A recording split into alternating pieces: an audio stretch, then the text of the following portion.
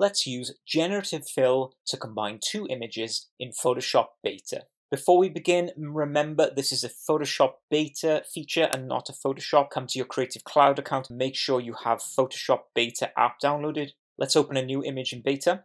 Select both images by holding Shift and click Open. Select the first image, remove the background lock, zoom out with Command or Control minus, select the crop tool, and let's increase the canvas size to the left so that we can put the other image to the left and combine them in the middle. Release and go to the selection tool. Let's select the second image, Command or Control A to highlight the image, Command or Control C to copy, come back to the original image, Command or Control V to paste the image in. Now let's arrange the images. Select this layer, select Transform Image, scale this image down, and move this to the left-hand side.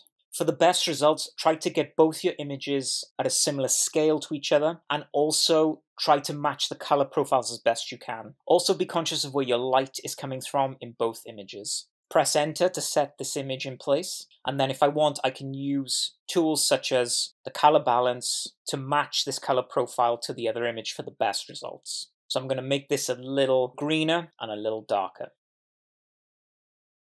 And press OK.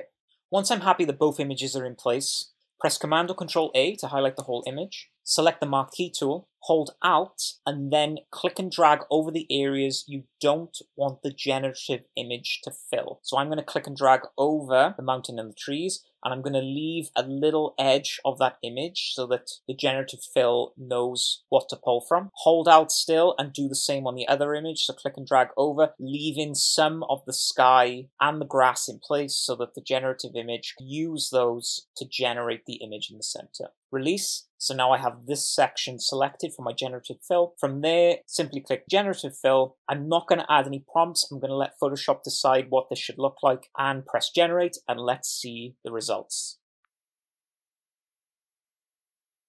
And there you have it, some incredible results. So if you come to your properties panel, scroll down, you can then select the variations as long as you're selected on generative layer. So let's look at the second one, and finally let's look at the third one. So I think that third one is looking pretty epic, and at any time you can also regenerate using the Generate button here. So there you have it. That's how to use the generative tool in the new Photoshop Beta to combine two images together. Remember, the more you can keep the images in scale with each other and the more you can match their color profiles, the better the results you'll get at the end of it. Have fun with this awesome new feature, see what amazing graphics you can generate, and let me know in the comments how you get on. Until next time, keep on designing, and I will see you for the next tutorial.